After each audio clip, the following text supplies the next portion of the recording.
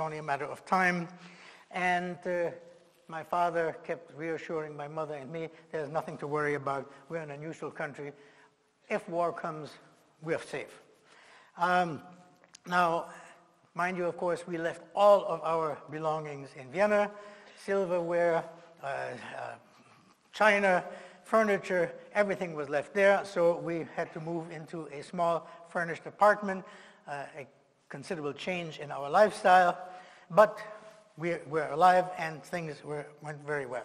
September 1, 1939, Hitler invades Poland. Nothing to worry about. We're in a safe country. We're neutral. This illusion goes until the 10th of May, 1940, when the Nazis invaded Belgium, Holland, Luxembourg, and began their thrust against France. At this stage of the game, my father felt an obligation towards his employees. He decides to go to his office that morning. On the way to the office, there's an identity check. He pulls out his passport, German passport. The police thought, we got ourselves a German paratrooper, fifth columnist. They promptly arrest him. It took my mother 3 days to locate him. We were allowed to visit him, bring him a suitcase and a blanket. And at that point, my father said to my mother, take the kid and your mother, my grandmother, who also lived in Brussels at the time, and get the hell out of here fast as you can. You don't want to get caught between two armies. You've got the Germans moving in from the northeast, and you have the French and the Brits trying to support the Belgians moving in from the southwest. You don't want to get caught between the two.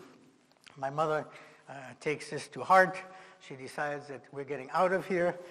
Together with hundreds of thousands of refugees, we headed for the coast to Ostend, and somehow we were going to make our way to Paris, where my mother's sister lived, and besides, France had the Maginot Line, and France couldn't possibly lose the war. This was impossible, so we would be safe in France. I might add here that shortly before the 10th of May, my mother had taken me to a movie, and we saw an American film called Test Pilot. Most of you young people probably never heard of the famous actor who was in it, someone named Clark Gable. When I came out of the movie, I said to my mother, when I grow up, I want to be a test pilot. That's cool, a silk scarf, goggles, a leather helmet, a leather jacket. I want to be a test pilot. So while we were fleeing on the roads, we were constantly, every 20 minutes or so, there would be Stuka dive bombers that would attack the roads, machine gunning them. We all jumped into the ditches along the road. People never got up. Cows fell next to me, and this is 1940, I'm 11 years old. The only thing I can think of is, when I grow up, I want to be a pilot and sit in the cockpit. That must be a lot of fun. Well, what do you expect from an 11-year-old? Don't know any better. So we managed to get to Paris after about 9 days. We arrive at my aunt's apartment. We are no sooner in there, there's an air raid alert. My mother said, I didn't come to Paris to get bombed. Let's get out of here. We're heading south. We're going to Bordeaux on the Atlantic coast in the south of France. We managed to get on a train this time, arrive in Bordeaux, and at this point, my mother's German upbringing clicks into place. We must go to the police and register. Well, in those days, if you came into a new town, the first thing you had to do is go to the police, register in order to get a residence permit, and with the residence permit you would then be able to either rent a hotel room or a furnished room or whatever. You could try to look for employment, but without that you didn't belong there. So mother goes to the French police, explains her situation. The French policeman scratches his head and says, voyons madame, you're born in Germany, but you married an Austrian, so that makes you an Austrian, but there's no more Austria. And you're here with your son and with your mother, and you don't have a visa, you shouldn't be in France, and you come from Belgium. We never had a case like that before. Why don't you go to the gendarmerie? Dutifully, my mother goes to the gendarmerie, which is sort of a national police in France. Same thing, don't know what to do with you, madame. Why don't you go to the préfecture, which is sort of a county or state administrative office. Mother goes there, explains her situation, and the man says, madame, we know exactly what to do, people such as you. You take a train, you go to a place called Oloron-Sainte-Marie, which is in the Pyrenees Mountains near the Spanish border, and we have experts. They know exactly how to deal with you. With the little money that my mother has, we get on a train with her mother. We arrive in Oloron-Sainte-Marie. The railway station is swarming with French gendarmes with submachine guns. They get us off the train, load us onto trucks, and 20 minutes later, we are dumped into a French concentration camp. Now, mind you, this is not a death camp. The French had created a number of concentration camps in the late 1930s in order to accommodate and hold or pen in refugees from the Spanish Civil War. So we are now in this concentration camp. They certainly weren't prepared for such an influx of refugees. This is 1940, I'm still 11 years old. I'm in the same barrack with my mother and my grandmother. We slept on the floor once a week. They came and swept up the old straw and threw some fresh straw on the floor. There were no washing facilities within the barrack, 60 people to a barrack, approximately 55 barracks within the camp, double row of barbed wire around it. The only washing facilities were outside a cold water spigot. Toilet facilities were located about 240 yards away from the barracks. This is June. It is the south of France. It is hot. France is very popular, and that's where they make a lot of perfume. This ain't the place where they made it. Excuse me. The toilet facilities were open pits, and with a wooden bar across them, and you just balance yourself there. And in order to get there, you usually had to walk through a muddy path with mud up to your ankles. Mother had been a phys ed teacher. She was physically strong. She was tall. She spoke French fluently. Because of that, she was made barracks chief. As barracks chief, she was called into the camp commander's office every 2 or 3 days. And this was the only opportunity that we had to find out just what's going on in the outside world. Mind you, there is no radio, there is no television, there are no newspapers, we are totally cut off. And the only news that we were getting were from new prisoners brought into the camp, and those were usually rumors, and you know what rumors are. So we really didn't know what was going on. 22 of June, 1940, France collapses, surrenders, signs an armistice with Germany. Mother learns about this. About 4 or 5 days later, a German Wehrmacht, that's the German Army Commission, is to come and inspect the camp. Because in that camp, there were also a lot of non-Jewish Germans who were enemy aliens, as we were considered, and the French had locked us up. I mean, as an 11-year-old, I represented an immediate threat to French national security. So I'm there, and Mother says, we are not going to croak in this place.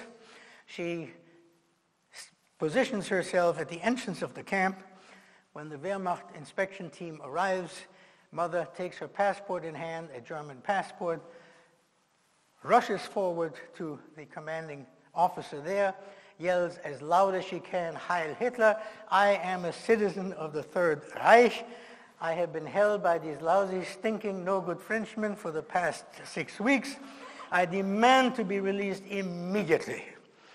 The German officer turns to the French camp commander.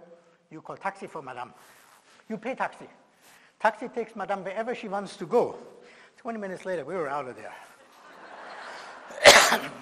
Now the question was, where to? Mother says to the cab driver, take us to Spain. Impossible, madame. The Spaniards won't let anybody in, and the French and the Germans won't let anybody out. But where can you take us? Well, I can take you north. Take us north, please. We drive north. We come through a town called Toulouse. My grandmother by that time had found out that her other daughter, the aunt who was in Paris, had made it to Toulouse. My grandmother says to my mother, look, you've got enough with the kid on your hands. I'm going to bail out and stay with my other daughter, with your sister. And that's the last we heard of her. And we continue driving north until we come to a town called Auch. And on the outskirts, there are people coming out of the town. They tell us, don't go any further. there are Germans on the other side. We get out of the cab, and this is where my story becomes a story of the rescuers.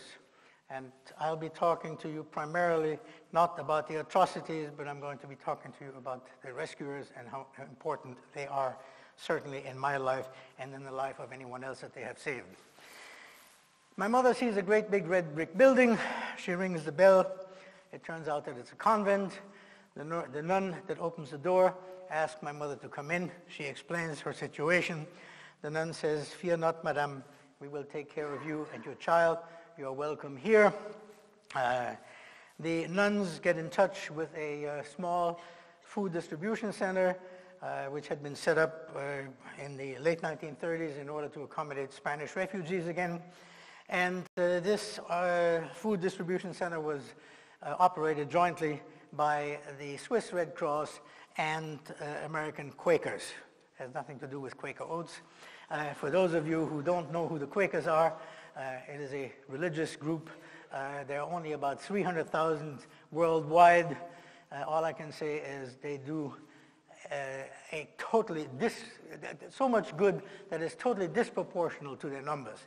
Anyhow, it is my good fortune that the Quakers decided to give my mother a part-time job. With a part-time job, she is able to go to the local police station, get permission to stay in town, register. With that, we're able to rent a very small one-room apartment, and I mean one room. Mother is happy. She's able to bring home some food every night. She has a small income. She's looking for my father. We ultimately locate him in one of the French concentration camps. It turns out to be the same camp, Gurs, where my mother and I and my grandmother had been locked up before. Father was 16 years older than my mother. It was customary back in those days that a young man wouldn't consider getting married until he was financially established in order to marry a young girl and take care of her properly. So he was 52 at that time. The camp had all kinds of diseases, typhus, typhoid. A lot of people died in the camp from the disease, from hunger. And ultimately, mother succeeds in getting him a convalescence leave, valid for 30 days. I think the camp commander figured this old guy is going to croak anyhow. Why have him die in the camp and have to bury him? Let his wife take care of it. Anyhow, he's able to join us in Auch, in our one-room apartment. Of course, under the Vichy laws defining who is a Jew, Vichy laws were even more stringent, more restrictive than the Nazis' own Nuremberg laws were. So my father was not allowed to work, and we had to register as Jews at the time, but at least mother, father, and we were together. Move the clock a little bit forward. I'm going to French schools. 1942 comes. In the summer school finishes in France in July. The Quakers are operating a summer camp approximately 35 miles away from Auch in a town called Condon. That's the way the French pronounce it. If I wrote it down and you read it, you would say condom. The town is very proud today. They have a condom museum, too. Anyhow, at that time, I had no idea what this was. Excuse me. Mother succeeds in getting me a spot in this summer camp. I heard whispering before I was shipped to the camp about roundups in Paris, roundups of Jews. They were being shipped to, quote, resettlement in the East. We didn't quite know what this was. Anyhow, 42, I'm 13 and a half. Hey, happy-go-lucky. I'm going to the summer camp. The food is good. I'm with other kids. Great. The lady in charge of that camp is a very devout Catholic lady, Madame Cavaillon. And she takes me to 7 o'clock Mass just about every morning. I serve as altar boy on occasion.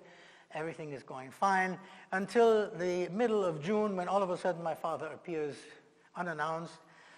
I'm greatly surprised. He has ridden a bicycle. I mentioned to you that he was sick. He had developed heart trouble in the concentration camp. I was a little bit nonplussed. What is he doing? Bicycling 35 miles in the warm summer weather of France, southern France.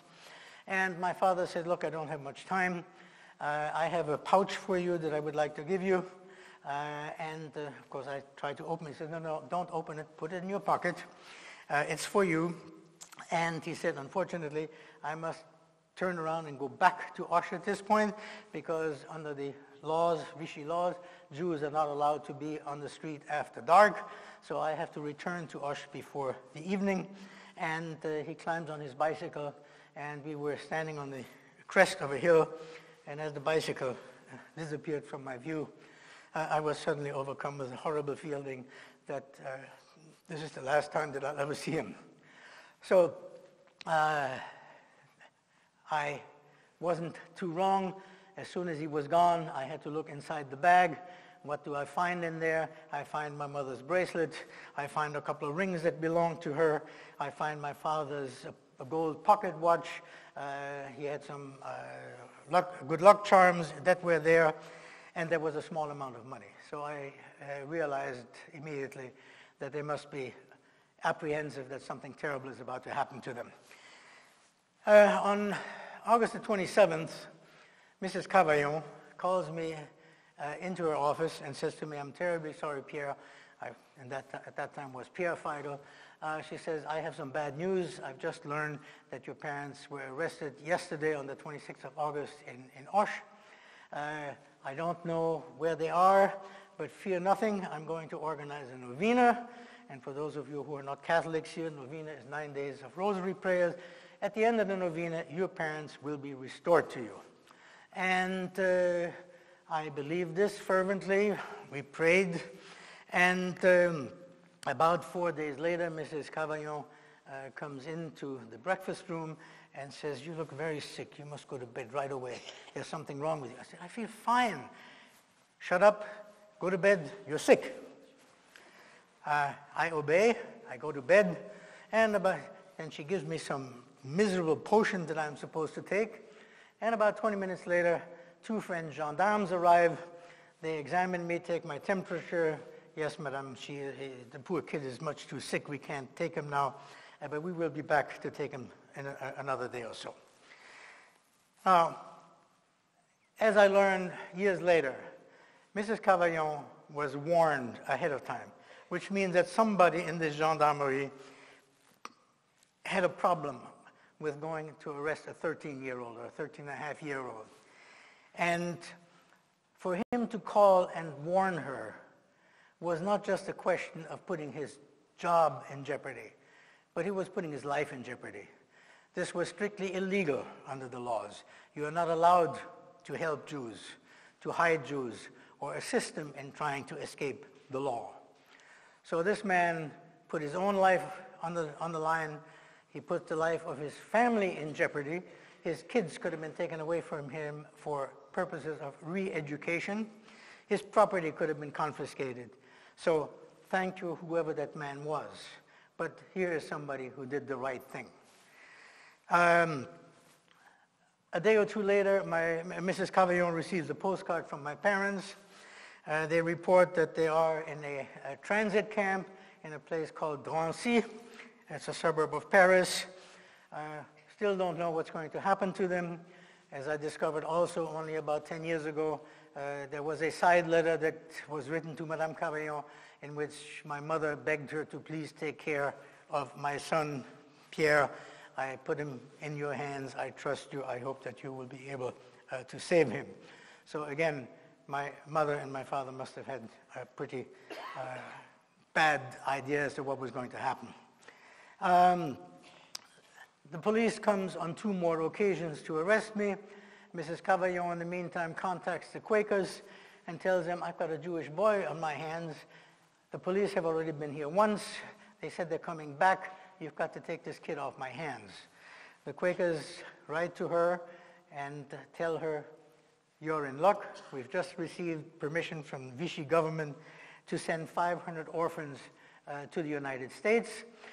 We will include Pierre in this list of children. He's going to have to fill out this form.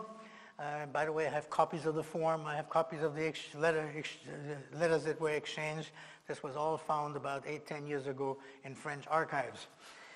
I got a form to fill out. I fill it out, name, date of birth, so forth.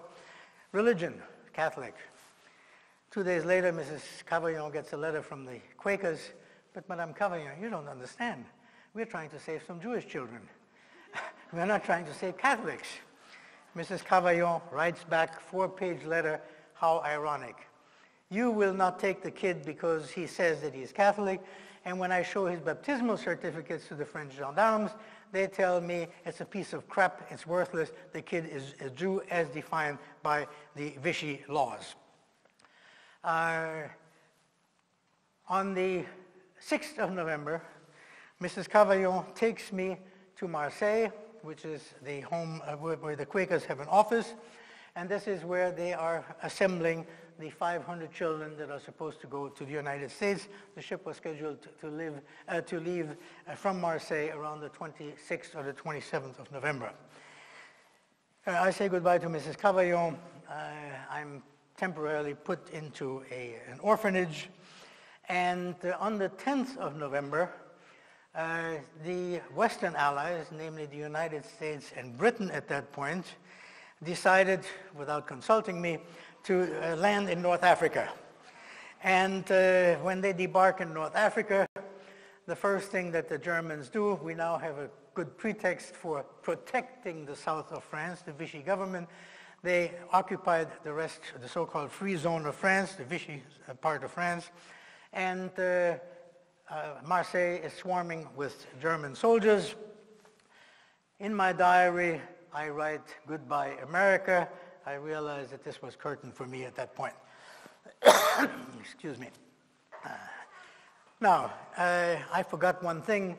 I began my first diary on the very day when I learned that my parents had been arrested on the 27th of August. All of this is documented in my diaries. And so now I'm being bounced from one orphanage to another. There isn't enough food. I'm hungry. This is 1942, 13 and a half. Not too smart, but hungry. And in one of the homes where I am, across the street, there's a farm which is occupied by a Waffen-SS detachment with armored personnel carriers and weapons carriers, and they move in there. And I see they're having a grand time, they're eating well, and I go across the street and talk them up in German. Ach, wunderbar, we have a young boy here, a nice German boy. Was machst du denn hier? What are you doing here? Shh, don't tell anybody. But my father is in the Gestapo. I don't know how I came up with that. Maybe I was trying to imitate my mother when she bluffed her way out of the concentration camp. I told them that my father and my mother and I, we came to France before the war because we all speak French fluently. I listen to everything that my school classmates are telling me about their parents, what they think, what they say. I report this to my father, and it helps him enormously in his business. So I'm invited to have spaghetti and meatballs. They were delicious. They break out nice, good milk chocolate. I'm eating. I'm on top of the world when the director of that orphanage sees me over there, and he can't wait to get a hold of me, grab me by the scruff of the neck, and immediately ship me out there. He said, "Are you out of your mind talking to these Nazis? Don't you know what you're doing?" Hey, I ate well.